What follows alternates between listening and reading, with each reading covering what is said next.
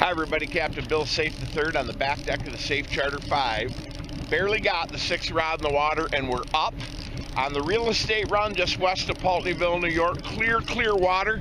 You can look, it is just gin clear here over the side.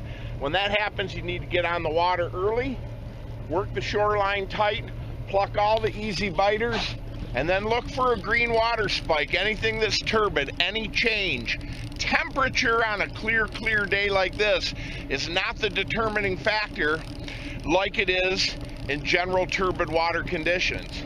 I would rather have a 2-degree drop, but find a spike of green water where there's some sediment up in the water column where you can get on and work those fish.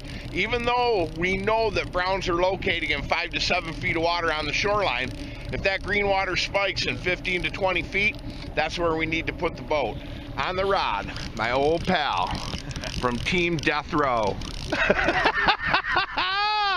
Kyle Bernarski, usually roughing up dabbling ducks or diving ducks with old Uncle Bill somewhere in the Finger Lakes or on Lake Ontario, but today he's tied on a brown. This guy's got some weight, doesn't it? Oh yeah. He's fighting pretty good. He's got a good bend in the rod right here. As this fish gets a little bit closer, we'll come on back to the action. Now, we've given you a great tip about what to look for on clear water days and how you make your choice about where you fish and how you fish. Work the skinny water early, but then look for the spike. Back right up for me.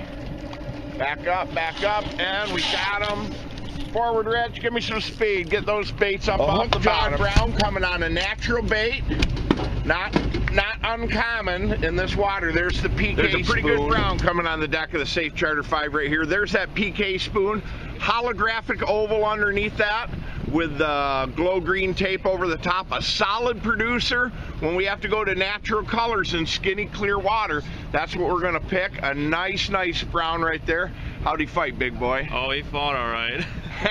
Well, listen, we got a tip on what to do in that skinny clear water, how to find the green spike. I've also got a great tip for you on how to maximize the table fare of brown trout once you get them to land and it's time to cut those fish and make them ready for the table. Let's go shoreside for the tip on cleaning these browns. Hi everybody, Captain Bill Saiff III. Going to give you a tip today on cleaning your brown trout. I'm going to show you a way with a straight blade to make cleaning your brown a little bit easier, get the fatty tissue off that fish, make it better table fare at the end of the day. You've watched our fish cleaning videos in the past, but I'm just going to show you a tip that I never shared in either one of those videos. If you take a look at this brown, I put him on the table. He's been bled out, but in order to get to the fillet, I'm just going to take this belly section out, take a sharp knife, and I just come through this belly section and I clean that up. And then what I like to do is remove the entrails from that brown. I just cut them out of the way. That gives me access. It's always easier to work a fillet from the backbone side of the fish. So by taking the entrails out, I can get at this brown trout from the near side, from the belly side. I'm going to come in at an angle here behind the head, and I'm going to go down until I touch the backbone. Then I'm going to slide that knife along the back of the fish. I'm going to work it down to the tail. Now watch. As I open that fillet up and lay it on the table, most people are going to put the blade down here.